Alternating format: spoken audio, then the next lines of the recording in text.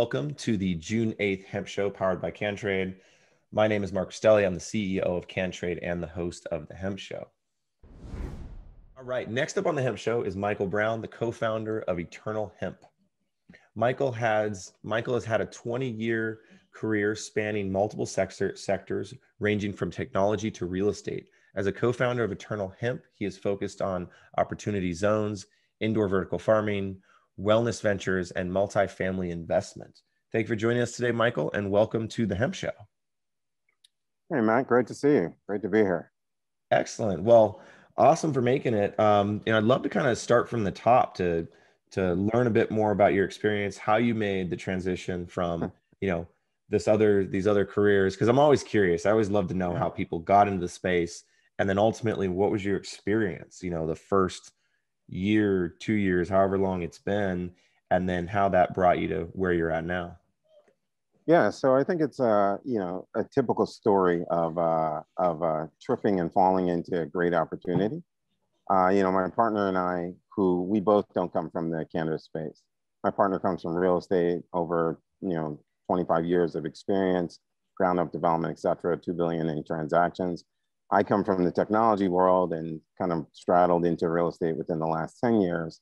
So we come at it very differently. We look at this industry more as like infrastructure, just because of the type of technology that I did was a lot of, high-end server side type technology. And of course, my partner did development. So really, we met at a real estate conference, which is, our meeting ground. And from that, what we started looking at was opportunity zones. Opportunity zones being tax-free areas within the country in which you can invest within and have a significant tax reduction over 10 years hold. So it was created by the Trump administration. It's a great program. So we were looking at different opportunities within the opportunity zone.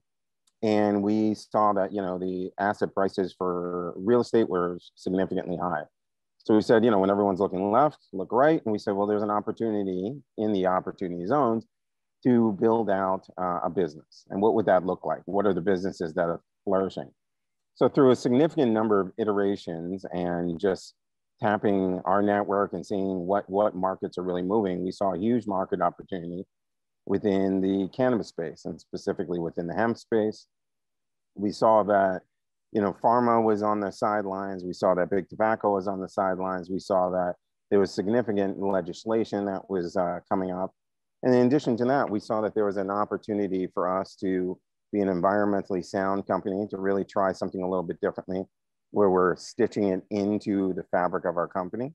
And most importantly, to do well by doing good. And so with that, we formed a company that we formed Eternal Hemp. We partnered with a handful of social enterprise nonprofits to identify and hire returning citizens, also known as formerly incarcerated individuals, as part of our workforce. So really the way that we look at this is we are providing high quality indoor grown hemp. We don't do THC at current, at a lower cost in essence from others in the market, utilizing some new technology. But the key thing is really having integrated within that is our social impact of returning citizens and really focusing on recidivism and providing living wages, and of course, extending the multiplier effect of any good charity or any good giving. So you asked me another question in terms of what it's been like to be in this industry.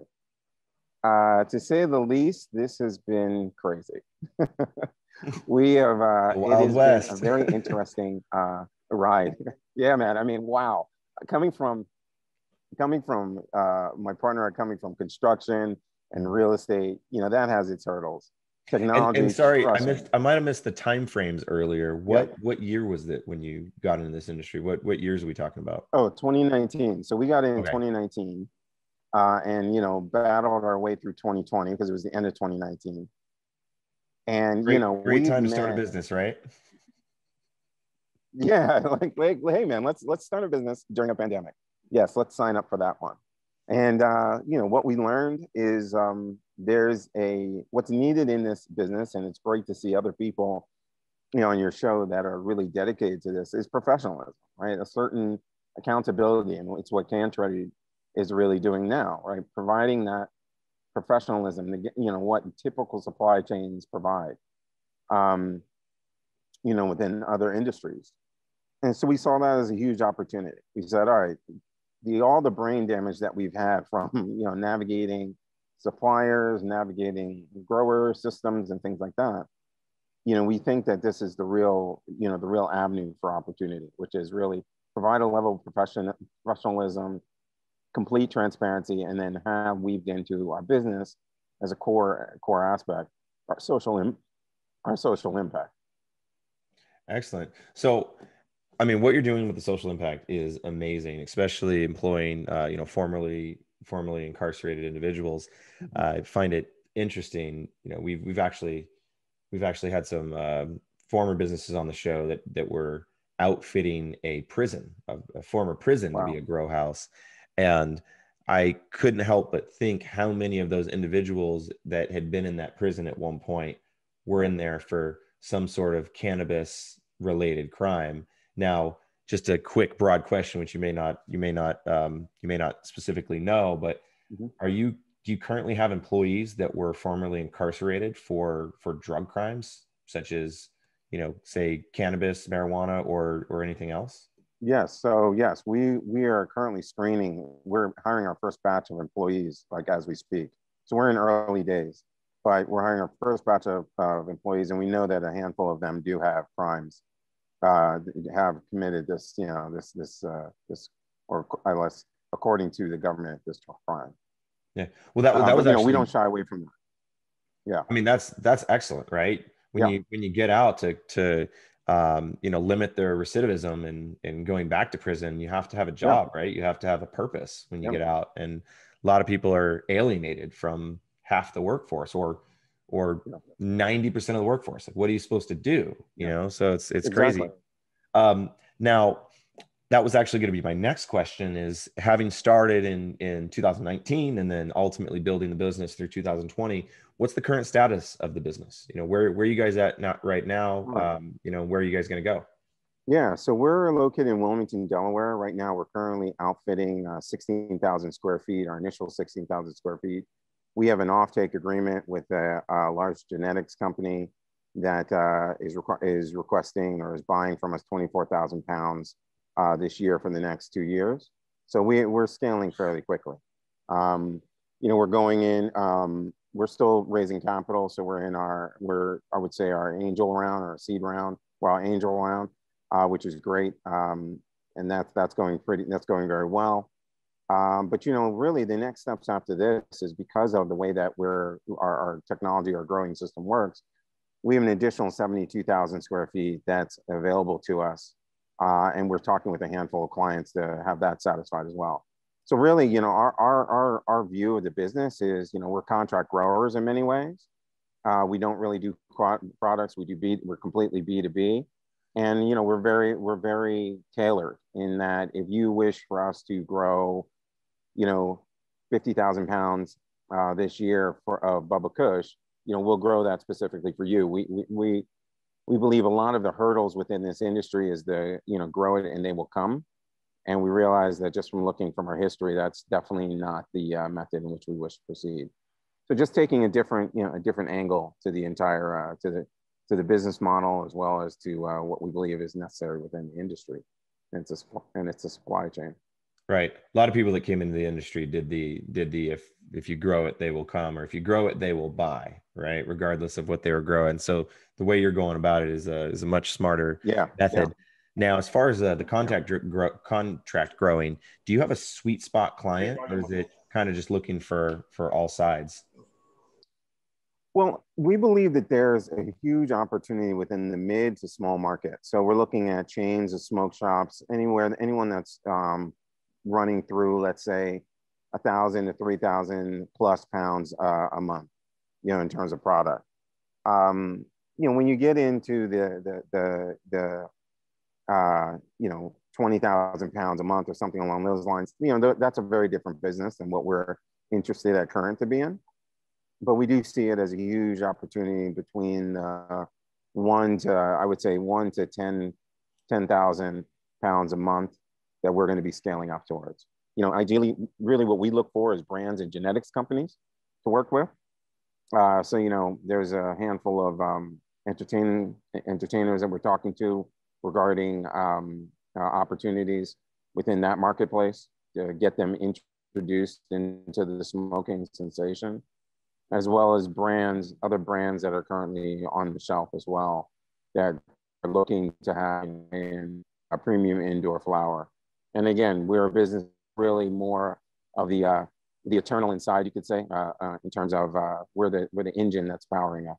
Ideally, that we're looking to power large brands out there in the market. Okay. Okay. Excellent. Yeah. That, I mean, that sounds great. So it sounds like overall, you know, whether they have to have a certain level of volume, right? So ideally Yeah, in like, say, absolutely. the thousand pound a month range, but you know, Yeah, that's not that large for a lot of retailers, larger no, retailers and stuff like that. it isn't. Now, as a former technologist, Mhm.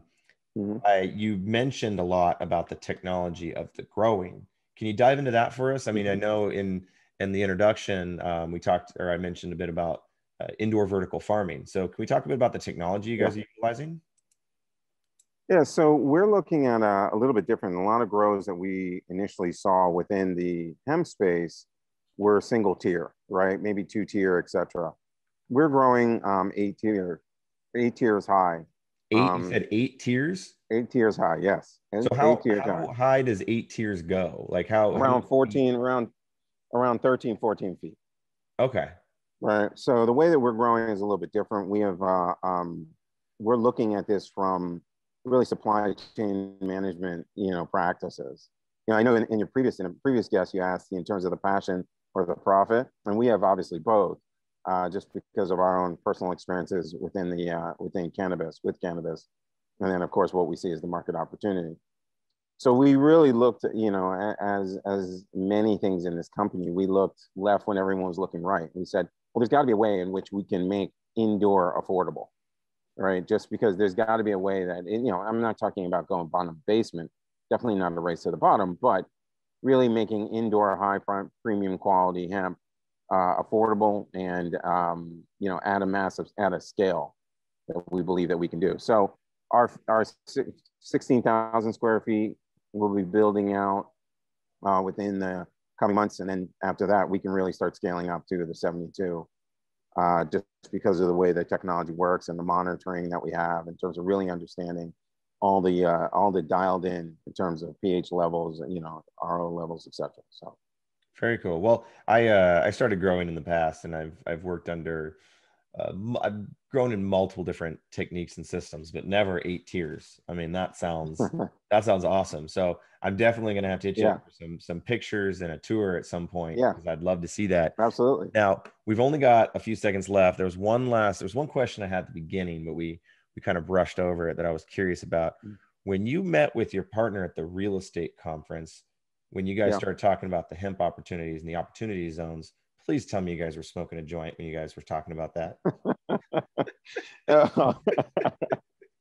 Out of my co-founder and I'm the only one that smokes, so you know, he doesn't participate. But yeah, no, we were, you know, it was so crazy.